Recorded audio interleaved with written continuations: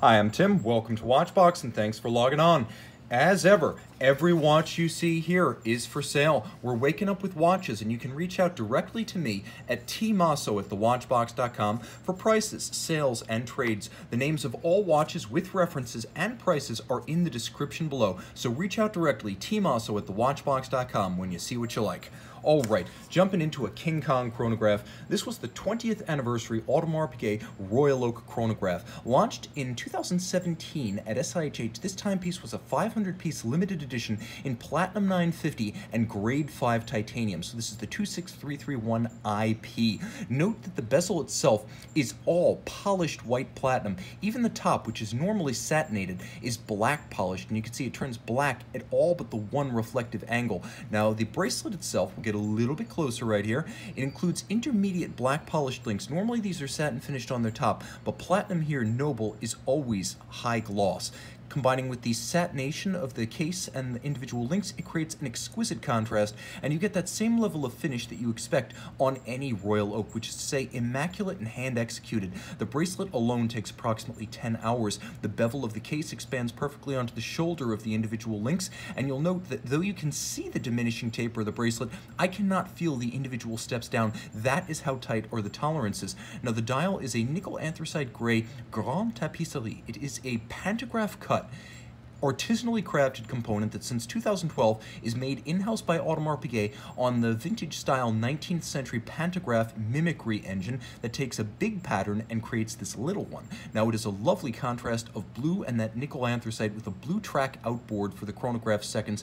The change for 2017 was the addition of a asymmetrical dial with the larger chronograph minutes and hours, plus the smaller seconds at the bottom. Those are your constant seconds. Now, you have the look of the old screw-down crowns, but in fact, you have chronograph pushers that do not require screwing in or out. You still have a screw-down crown. The watch still retains its surface swimmability, 50 meters and surface swimmable. This is an all-around sports watch. Throw it on the wrist, 41 millimeters, but it does wear larger, as Royal Oaks are wont to do. 11.1 millimeters thick and shallow on the wrist. It'll slide underneath the cuff, but it is broad, so I recommend you think of it more as a 43 millimeter than as a 41.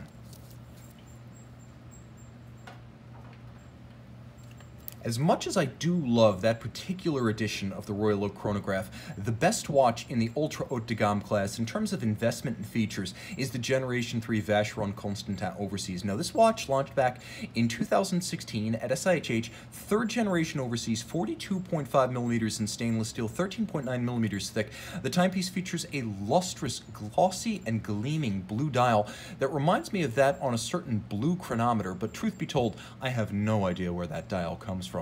It does look familiar, though.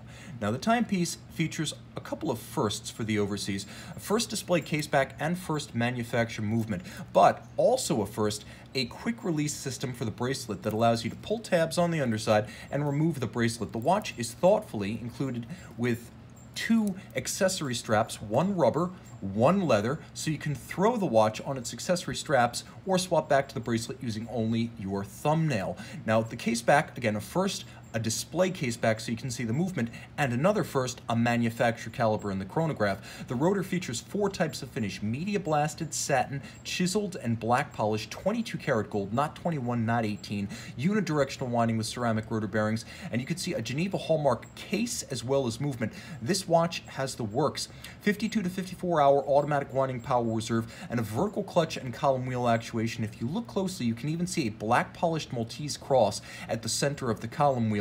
The timepiece features 150 meter water resistance and a soft iron cage around the movement, so it is 25,000 ampere per meter anti-magnetic. Remember, a standard ISO anti-magnetic watch is 4,800 ampere per meter, so that is significant. Now, the bracelet might be the best available, as each side of the bracelet features an individual micro adjustment. You can see how I can make that 1.5 millimeter of adjustment, and on both sides of the clasp using that incremental slider. I also have the ability to size each individual links, as every link is held in place by a screw, so I can find exactly the right size even though this is a metal band.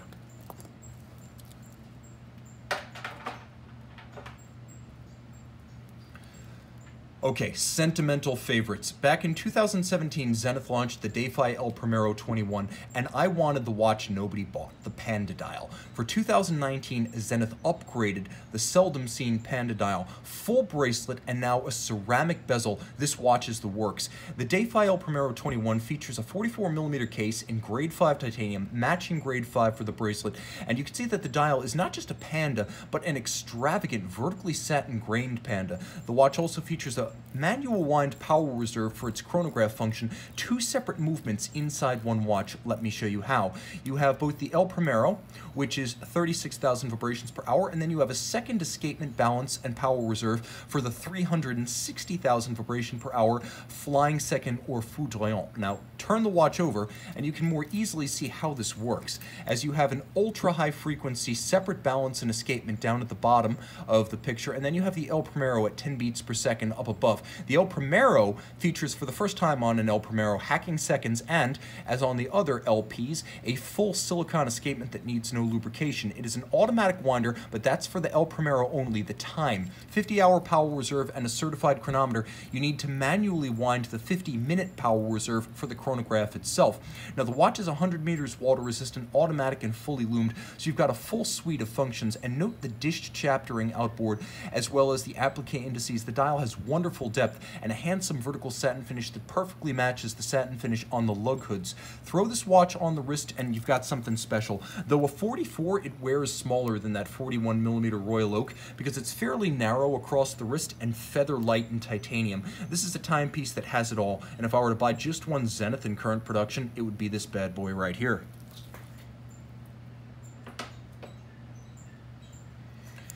That said, we have an extraordinary example of the second most famous chronograph in the business. Now, this is the Rolex Oyster Perpetual Cosmograph Daytona 116515 Oyster Flex rubber strap bracelet and rose gold, red gold really, with a ceramic bezel and an explosive combination of metallic rose and black lacquer on its dial. 40mm by 12.2mm thick. This is a compact watch. It's 100 meters water resistant, and on the Oyster Flex, you're not going to worry about getting your strap wet. The timepiece also features an integration of lug and strap that leaves no daylight showing between strap and caseband. The Oyster Flex is a bracelet, not a strap. There's a metal band in there. It's sheathed in rubber, so it can never tear or fracture.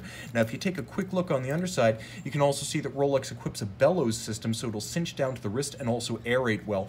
In the case, 3-day power reserve, chronometer certified anti-magnetic caliber 4130 with a vertical clutch and a column wheel. This is best in the business pusher feel. It's up there with Zenith, Longa, and I would even go so far as to say the Breitling B01, but this is a sharp and crisp column wheel, and provided the watch is actually wound, and I do have a problem with that on this show, it jumps to attention with alacrity, but no stutter because of the vertical clutch. This is the 116515, one of the sharpest and most punchy looking Daytonas, a 40mm watch that, because of the bezel extending the dial, reads visually as a 42.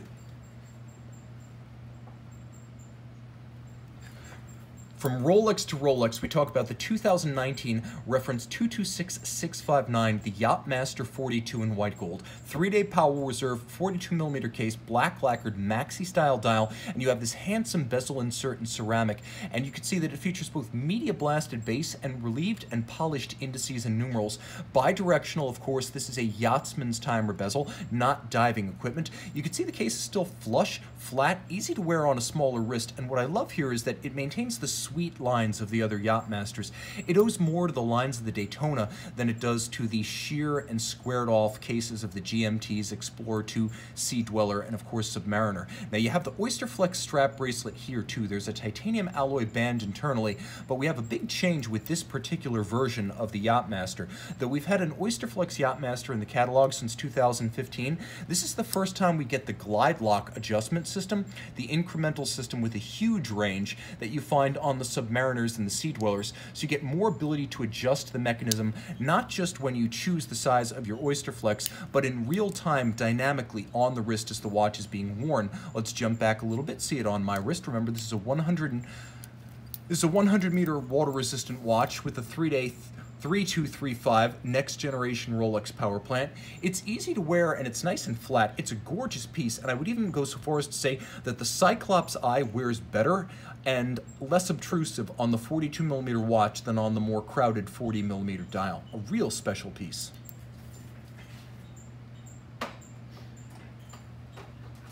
I mentioned that the Daytona is the second most famous chronograph in the business. This is numero uno, a timepiece that still flies with NASA and in fact is still authorized for extravehicular activity, also known as spacewalks. The Speedmaster professional Moonwatch has changed very little since the 1960s. You still have the Moonwatch caliber 1861 inside, 48-hour power reserve, manual line, 50 meters water resistant, lateral clutch, cam system, 21 6-beat rate, and indestructible. It's actually more shock resistant than the X33 that followed it. The timepiece features all lacquered white hands, plenty of lume on the dial, and that classic off-axis distortion due to the Hesselite thermoplastic crystal.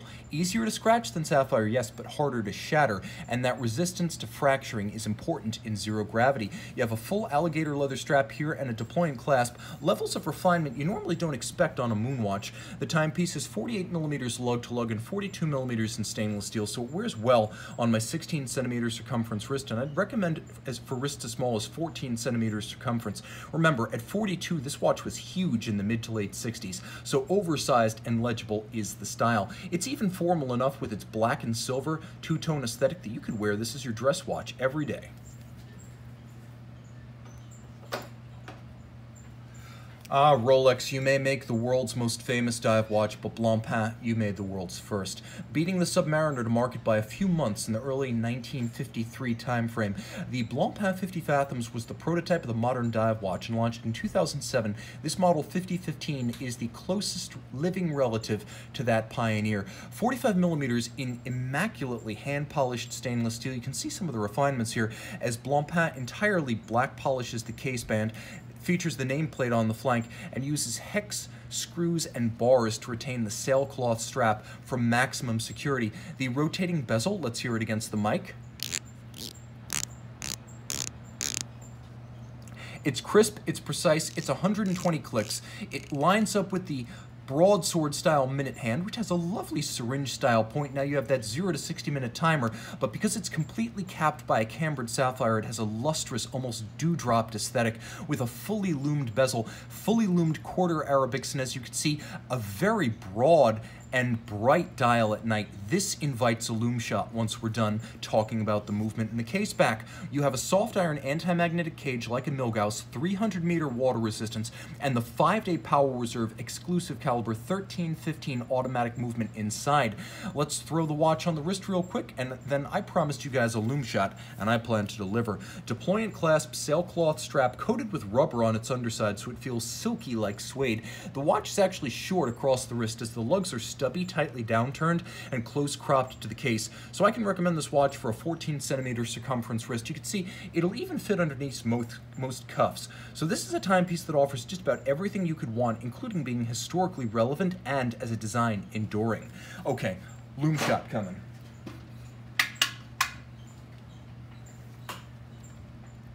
I'm still here.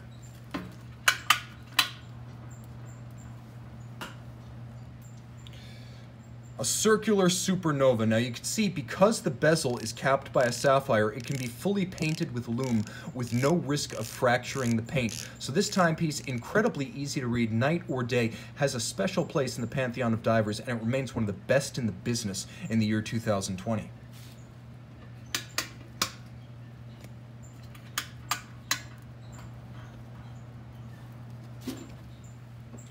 But if you want a more minimalist 50 Fathoms, then you want this, the Bathyscaphe Gray Ceramic. Launched at Baselworld in 2016, it's often mistaken for one of the Ocean Commitment watches, but it doesn't have the moralizing graphics on the dial side.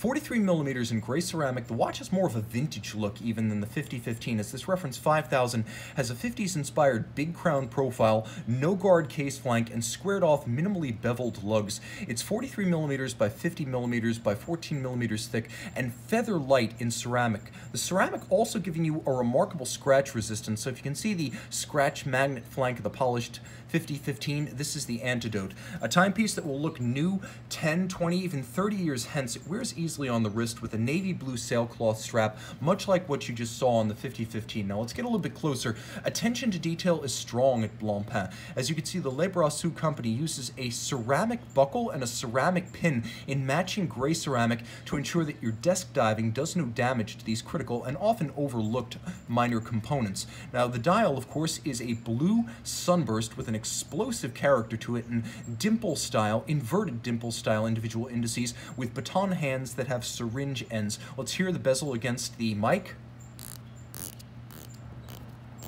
This one a little bit creamier and more subtle than the other watch. It's more Grand Seiko. I should mention that it features a blue ceramic insert rather than the sapphire cap of the 5015, but turn it all over and you can see where this watch carries an advantage over its brother in the model line. There is a silicone hairspring, so no need for the soft iron carriage for anti-magnetism. You can see the caliber 5015. Beautifully executed with 3 mainspring barrels, 6 position adjustment, 1 more than the high horology standard of 5.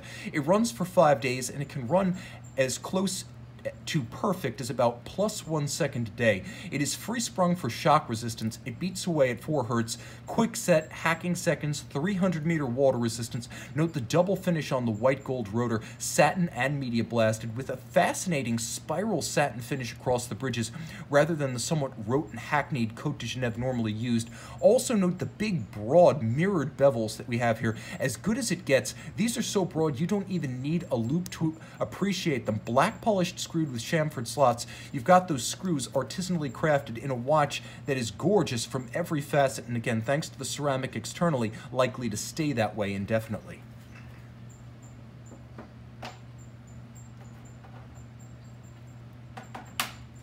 Let's talk sports watches. Let's talk independent horology. In 2016, FP Journe shocked everyone with a men's version of the Elegant tonneau case. For 2019, this version followed up with a DLC light scratch-resistant, ultra-hard Titanite coating on grade 5 titanium. The Elegant 48 Titanite is the sportiest Journe watch you can buy. 7.6 millimeters thick, the timepiece features a lug-to-lug dimension of 48 millimeters and a 39.5 millimeter span across the case from 9 to 3. Now, when you throw it on the wrist, the timepiece is comfortable, flat, flush, easily fits underneath the cuff, and it also features an element that you will not see on many men's watches, an ultra-luxury quartz caliber. So 8 to 10 years in operation on the wrist. This is a timepiece with an 18-year standby mode, so it can actually retain operational charge for 18 years. Finished handsomely and rendered from rose gold, it has a rare, worthwhile display case back on a quartz watch. Now the timepiece has a little eccentric weight on the dial side because after 30 minutes it will shut down its stepper motors. A microprocessor continues to keep track of the time, but when that little eccentric weight moves, it wakes up the watch, and the hands will move clockwise or counterclockwise, whichever is nearest to the current time. That's how the watch achieves an 18-year shelf life. The entire dial is a luminescent disc of Luminova, and here comes our second lume shot of the day. This is going to be the best one. I'm sorry, Blancpain, but Journe takes it this time.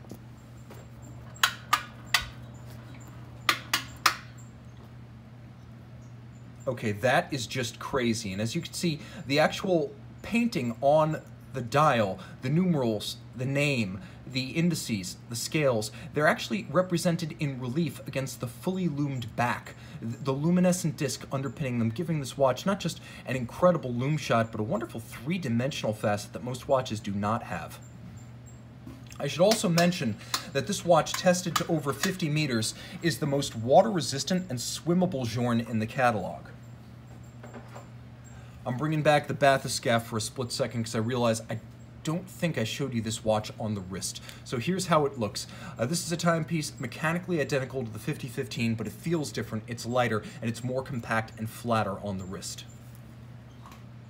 Now, while we're speaking of FP Journe, let's talk about the best of the best, the Black Label. Reserved for FP Journe Espace and boutiques. These are timepieces that are not just boutique exclusives, but you must be a previous buyer of a new FP Journe.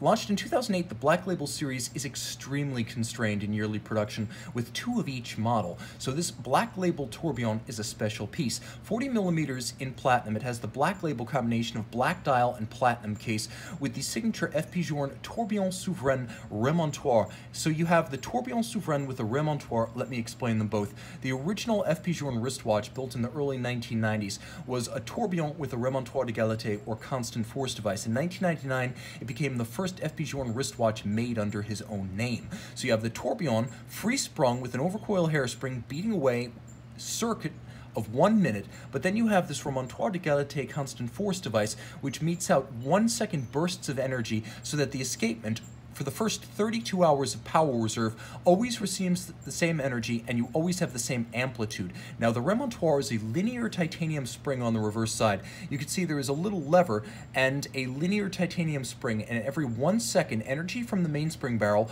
transfers to the spring and then to the escapement. So you never have the barrel driving the escapement directly, and that is how you avoid the loss of amplitude as the watch discharges. It also prevents the watch from running very fast when fully wound. Now, like a marine chronometer, the power reserve moves backward, and you can see how the remontoire also powers the deadbeat seconds. So the power reserve indicates 0, meaning it has been 0 hours since I wound the watch. With a marine chronometer, you want to wind it every 24 hours at the exact same time each day for best timekeeping. So it's more important to know how many hours since it was last wound than how many hours until exhaustion. And that is why the most accurate of Journe watches feature this reverse system that shows you how many hours since winding. Red gold movement, you can see it is solid 18 karat gold. So you have an 18 karat gold movement, and as you can see, you have a platinum case. Also note, this is one of the very earliest of the Black Label series, as this is an Eleanor case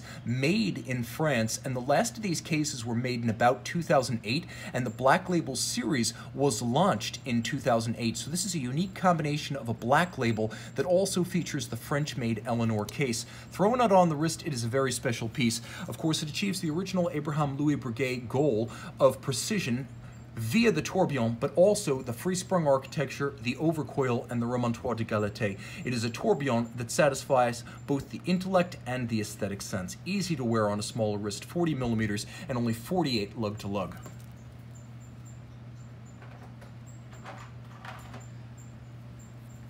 Now, I love the Chronometre Bleu as much as the next guy, but they're everywhere. And with Journe making about 900 watches a year and over 100 of them being the Chronometre Bleu, it's a fairly numerous watch by the standard of the brand. This one is a series of 99 pieces. Launched in 2014 to celebrate the arrival of the 10th FP Journe boutique, this one in Beirut, Lebanon. The Chronometre Bleu Byblos is a 99-piece special series made in honor of that boutique and named after the Phoenician city in the north of Lebanon. A timepiece that features a solar-inspired sunburst cutaway to its signature metallic blue lustrous dial. It features the same black-blue polished tantalum case and the off-white cream printing of the dial, as well as varnishing of the hands. You can see the base plate of the movement in solid gold, freehand engraved on the dial side with the name of the watch and the name of the brand, FP Journe Byblos. You can also see the movement hand finished on both sides. Truth be told, a combination of mechanical and hand finish, which is the high horology standard. I'd compare it with Audemars Piguet finishing levels. Now the movement is the caliber 1304, but as you can see, it's been customized. It says on the base plate, Chronometre Byblos. Now the timepiece has twin barrels and a 56-hour manual wind power reserve, plus a hidden drivetrain. So you can see the barrels, you could see the escapement, but you cannot see the train driving them, and it's hidden under the dial side. So you can see the multiple finishes, linear Côte de Genève satination on the wheels, black polished screws. You can see the mirrored anglage on the edge of each bridge, as well as the barley corn on the base plate and the engine turning perlage just below the balance, which beats away at 21.6, adjusted in 6 positions like a chronometer, but one more, as the chronometer is generally just 5. This is free sprung as well. Throw it on the wrist, it's a comfortable and compact 39 that sits easily underneath the cuff, handsome and absolutely glowing with color and character. This is an extravagant watch by the standard of the Journe brand, which normally isn't quite this expressive. This is FP Journe cracking a smile. Let's take a look at the accessories real quick. You can see there's a lovely custom strap fitted only to this model. This is the only watch equipped with this particular quality and color of leather. And then you see Journe going all the way with a matching tantalum pin buckle.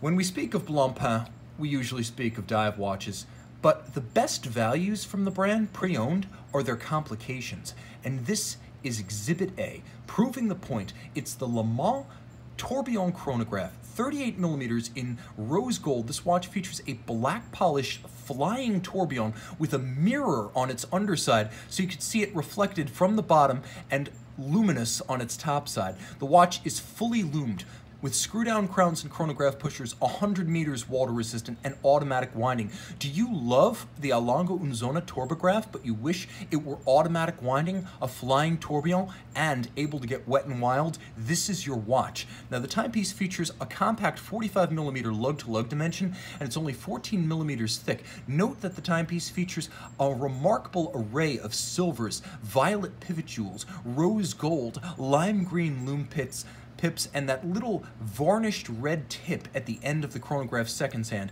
Now, caliber 23 F8 is gorgeous. This is about as good as it gets. Short of the likes of Lange and Patek Philippe, we're talking a freehand engraved winding rotor on a movement pivoting on 38 jewels that's an array of colors, silver, violet, and gold. The timepiece features big, broad, mirrored bevels, and you can see them lighting up, glinting and gleaming under my lights. Without any loop, you can appreciate the finish on this movement, which features engine turning on bridges, unusual in high horology, as well as Côte de Genève across the winding bridge at center. It has both a black polished column wheel and a vertical clutch system, meaning it has both an excellent tactile aspect under the finger when you're actuating the chronograph, and you can engage the chronograph without stutter stepping, plus you can leave it engaged without hazard to the watch. That's all thanks to the vertical clutch. Now, throwing this watch on the wrist, it is very comfortable. It's a traditionally sized men's dress complication, though with that swimmability, it becomes your rose gold sports watch. Easy to fit underneath the cuff and suitable for both male and female wrist sizes. This is a timepiece that represents the value, both in terms of finish and complication, that you get from pre-owned Blancpain dress watches.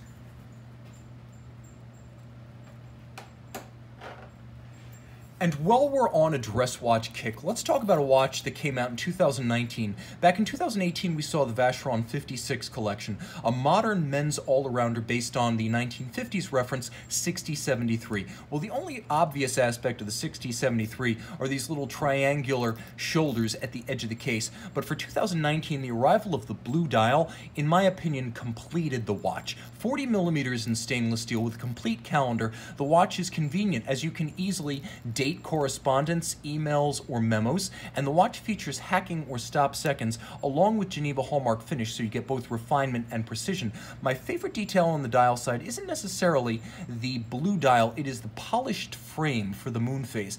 Evidence of the attention to detail. This watch is born of both the vintage reference 6073 and the great Vacheron calendar watches, usually Lecoultre powered, of the 1940s and 50s. Turn it over and you've got a Vacheron manufacture movement. Now, there's been a lot of talk about the 56 self-winding not being in-house caliber and Geneva hallmark. No such concerns here, as both the case and the movement are Poinçon de Genève, the 5-position adjustment, and you can see there's a glorious hand-finished and bright polished Maltese cross skeletonized and fitted atop the winding rotor. It beats away at 28.8. It is an ultra-thin automatic with ultra haute de gamme finish. You should buy a loop when you buy this watch, as you will not be disappointed by the quality of the execution, and you pay only for the finishing quality, as this Vacheron is stainless steel, so there's no precious metal premium. On the wrist, it's a good all-around size. Like I said, 40 millimeters. It's neither overly large nor petite, and it has a nicely sculpted, almost cambered case band that allows it to wear well on a small wrist.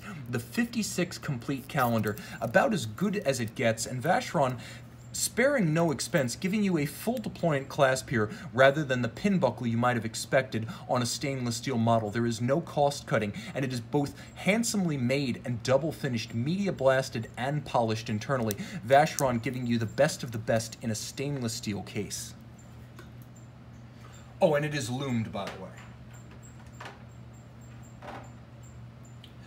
Jumping back across from the big group brands to the independents, we have Romain Gaultier, perhaps the most underrated independent in the business, with the best finishing you're going to find on serially produced watches. I put them co-equal with Greubel Forsey. The only way you're going to get better is if you go with the like of an artisanal brand, something that's basically a one-pop shop, the likes of your Voutilanen, the likes of your Hajime Asaoka or Philippe Dufour. For a company that makes just over 100 watches a year, Romain Gaultier is the best in the business. Consider the dial side of this Insight Micro Rotor, a model launched in 2017. It's 39.5 millimeters in platinum. Now, when we get real close, you could see that there are, by my count, 7 interior angles with mile-wide mirrored bevels, and that's just on the dial side.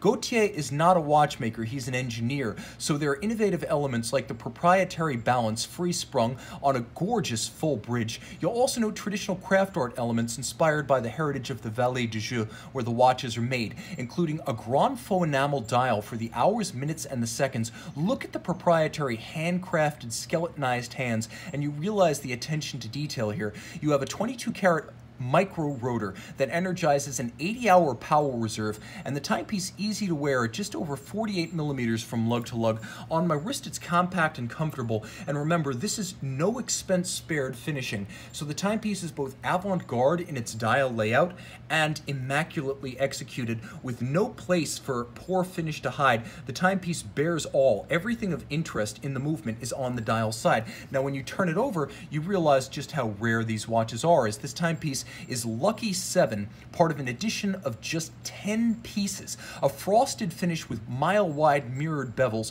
You could see that there are also recursive circle patterns on the wheels, as wheel fabrication is a specialty of the engineer Romain Gaultier. You'll see the same style of wheel, for example, on Chanel timepieces, for which Gaultier builds the wheels and the drivetrains. This timepiece is as good as any pocket watch from the 19th century, dare I say even better.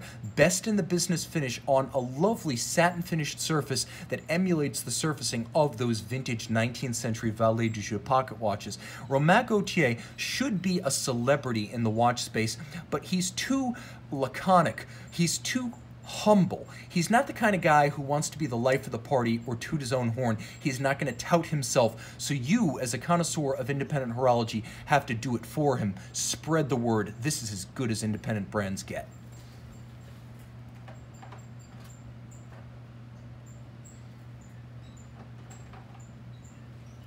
That said, Audemars Piguet is often described as a mainstream brand that thinks and acts like an independent, and part of the reason for that is that Audemars Piguet is the oldest Swiss manufacturer continuously owned and operated by the founding families. Now, today, Audemars Piguet, in the hands of the family since 1875, has a broad array of historical innovations, but my favorite came in 1991 with this watch, which took the late Renaissance wandering hours clock design and transposed it onto a wristwatch. This is the Starwheel.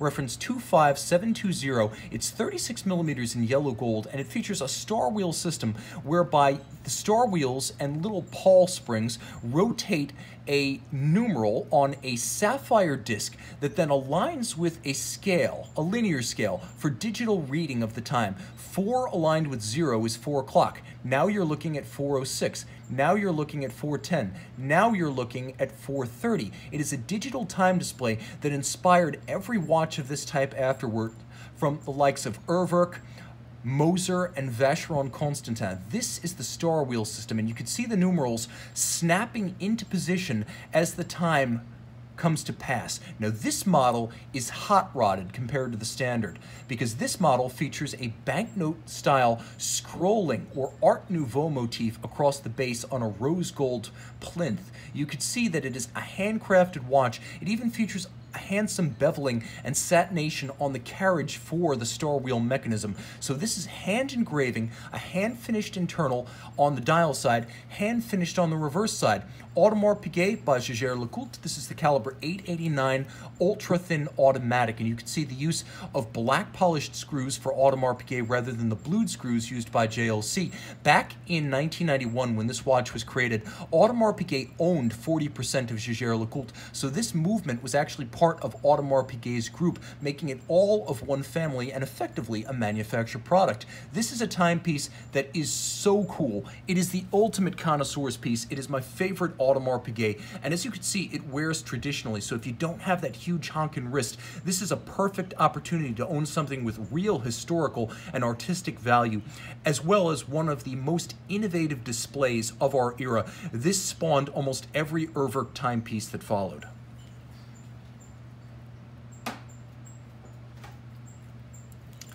Bulgari, how do I love thee? Let me count the ways.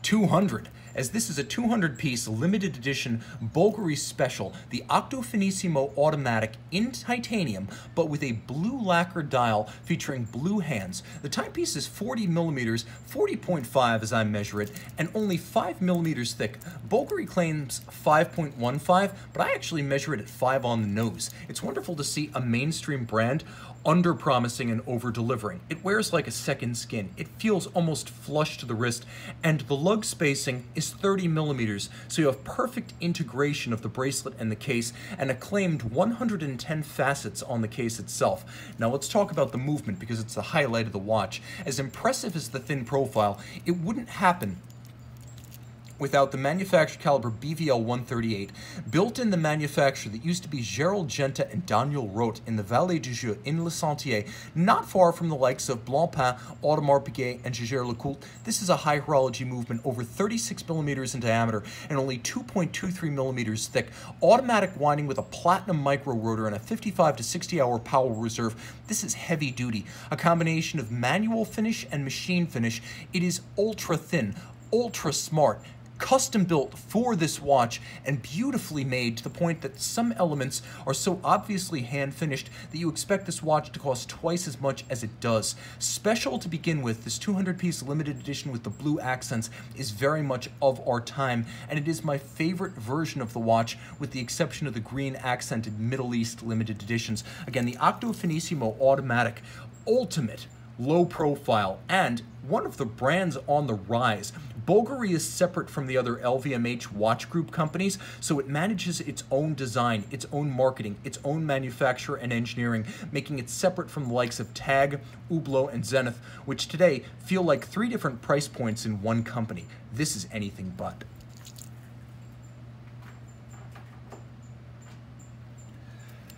Patek Philippe, you had a rough 2019. Not because the watches didn't sell, but because they did. By late summer 2019, the Nautilus hype had become rancorous, deafening, aggravating, and inappropriate. These watches were commodified to the point that we didn't talk about them for what they are, which is beautiful, versatile, historically time-tested, from the pen of a great designer with the provenance of one of the all-time great brands. Thin, water-resistant, hand-finished, and enduring, the 5711 deserves to be regarded as one of the most artistically crafted and versatile sports watches, not a thing to be bought and sold for endless profit by endless flippers. Prices have come down, so we can finally talk about this as a watch. 40 millimeters in stainless steel by only 8.5 millimeters thick, the 5711-010 is the consummate sports dress watch. Now, the Nautilus is anything but an aggressive sports timepiece along the lines of the Royal Oak Offshore, but whereas a standard offshore is 100 meters water resistant, this is 120. And whereas a standard offshore can't wear easily on a smaller wrist, even the 42s feel bigger. This is a timepiece that feels smaller than 40. Compact, flat, close coupled, and versatile enough to be your dress watch.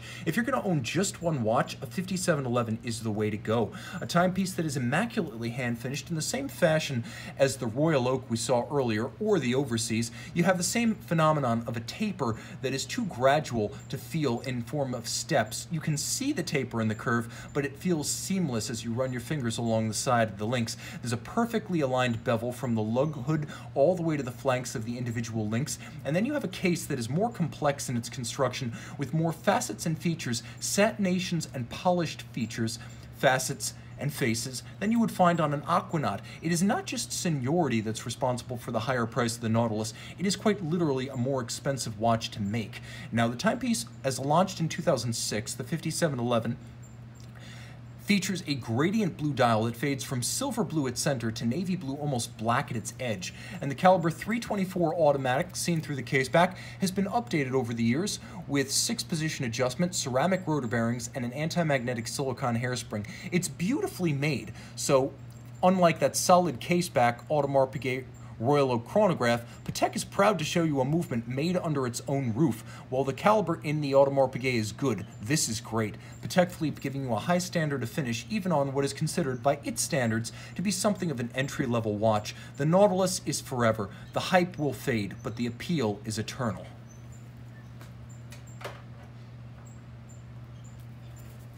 That said, I kind of dig the 5196P. 37mm in platinum, this model launched back at Baselworld 2004.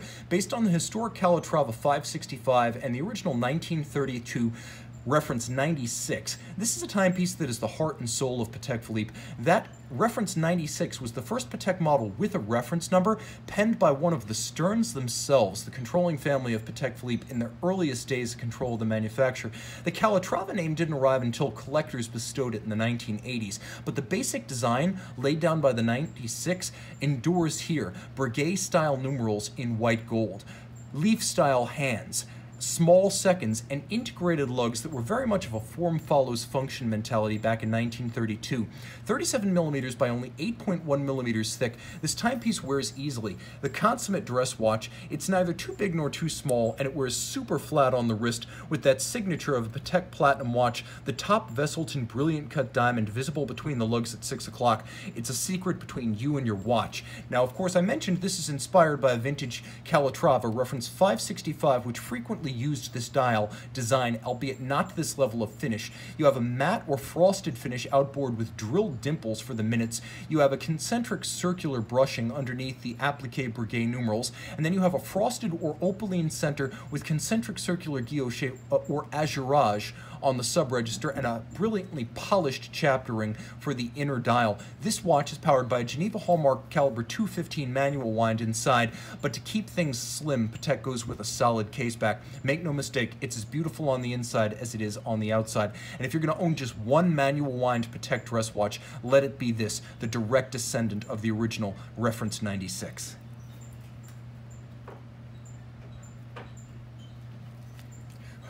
But you knew I wasn't going to end with a time-only manual wind dress watch. Launched in 2013 and only made in 13, 14, 15, and 16, there are dozens, not hundreds, of the Patek Philippe 5216P in this world. 39.5mm by only 12.5mm thick, this timepiece gives you the works. A King Kong complication from a company known for them. It's a minute repeater, a tourbillon, a perpetual calendar, a moon phase, and a retrograde date. All of that, I should mention, in a timepiece that wears fairly easily, even on a small wrist. This is anything but the size for its own sake Grubel Forsey philosophy. This watch is compact, this watch is discreet, chaste, tasteful, all of that, and you get the best of Patek Philippe. Let's turn it over and take a look. Caliber RTO 27 PSQI, and as you could see, it features everything that is good and great about Patek manual finish. A black polished full bridge for a black polished tourbillon carriage. The bridge itself has 8 interior angles, black polished strikers for the minute repeater, and a third wheel that takes 10 hours to manually finish, made out of 14 karat gold.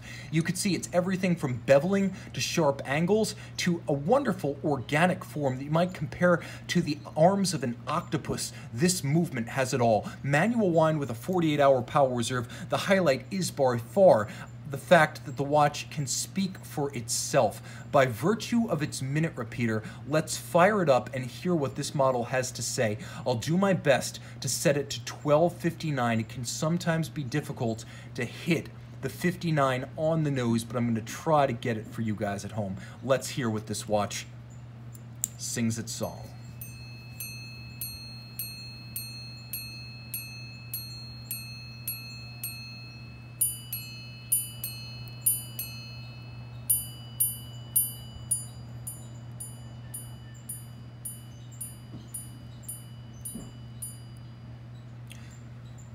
And when this watch sings its song, it is always a command performance. I'm on my feet with applause. Guys, thank you so much. Everything on the show is for sale. Names, reference numbers, and prices are in the description below. To purchase a watch or inquire about any of the timepieces you see here, reach out to me directly. tmosso@thewatchbox.com. Time out, Tim out, and thanks for logging on.